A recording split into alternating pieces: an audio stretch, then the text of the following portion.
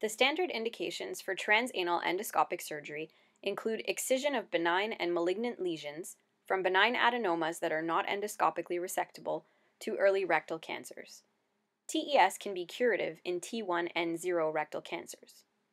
Lymph node involvement can be assessed by preoperative transrectal ultrasound and pelvic MRI, and if positive, precludes treatment with transanal endoscopic surgery. Prior to surgery, at the patient's clinic visit, it is extremely important to evaluate the patient with digital rectal exam and rigid proctoscopy in order to clearly document the exact location, height, size, and circumferential involvement of the lesion. This step is crucial for successful positioning. The lesion must always be positioned at 6 o'clock due to the narrow working space in the rectum. Lesions of the lateral or anterior aspect of the rectum require lateral decubitus or prone positioning respectively. This patient's lesion is posterior, therefore the patient is in lithotomy position. There are several rigid and flexible platforms for transanal endoscopic surgery. In this video, we will demonstrate the rigid platform. TES is performed through a proctoscope 4 cm in diameter. Before inserted, anorectal massage with 2 finger breadths is performed. A fixed arm is typically used, however, for ease of maneuvering the camera, we use a pneumatic arm. The lesion is approximately 6 cm from the anal verge on the first rectal valve. The size of the lesion is approximately 5 cm by 3 cm, and it has a wide base, not suitable for polypectomy.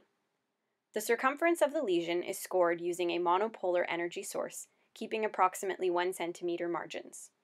Note the use of angled graspers and angled needle tip electrosurgery device due to the narrow working space in the rectum. TES has a steep learning curve, mostly because of the technical challenge of working in a narrow space. One tip that helps to overcome this challenge is for the surgeon to tuck his or her arms close to the body to avoid crossing instruments. The first step is to score a circumferential resection margin 1 cm from the tumor. The use of electrosurgery is then employed with either monopolar or ultrasonic energy devices. In this case, ultrasonic energy is used, as it is efficient and provides adequate hemostasis. The insufflator and smoke evacuation device used in this rigid platform use the same channel. As smoke evacuation takes place, insufflation is stopped. This does not produce a perceptible loss of pneumorectum. In cases where we intend curative resection for possible early cancer, we choose a full-thickness approach. For very select large lesions that are likely benign, we perform a submucosal resection. The mesorectal fat is seen in this view as the dissection progresses through the full thickness of the rectum. The dissection continues along the previously scored mucosa until the excised piece of rectum can be lifted and divided from the mesorectal fat below it. Care is taken to preserve the orientation of the specimen as it is removed from the rectum.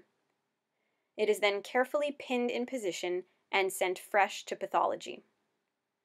The resulting defect is large, and although extraperitoneal defects do not always require closure, larger defects should be closed, as well as more superior defects that may extend intraperitoneally.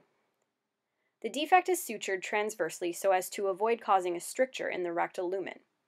The first bite is taken in the middle of the defect in order to bisect the wound and reduce the amount of tension. The figure 8 configuration of the wound is seen nicely here. The type of suture used in this closure is a self-locking, barbed, absorbable suture. The defect is closed in a running fashion. Full thickness bites are taken. Our practice is to close every defect, although some argue that it is not necessary to close distal extraperitoneal defects. The benefits of closing the defect are primarily to obtain hemostasis and to prevent pelvic pain. Despite using self-locking sutures, as this is a high-tension wound, we chose to reinforce the closure with a bead. The resulting wound is nicely reapproximated with good hemostasis. Patency of the rectal lumen is then confirmed at the end of the case.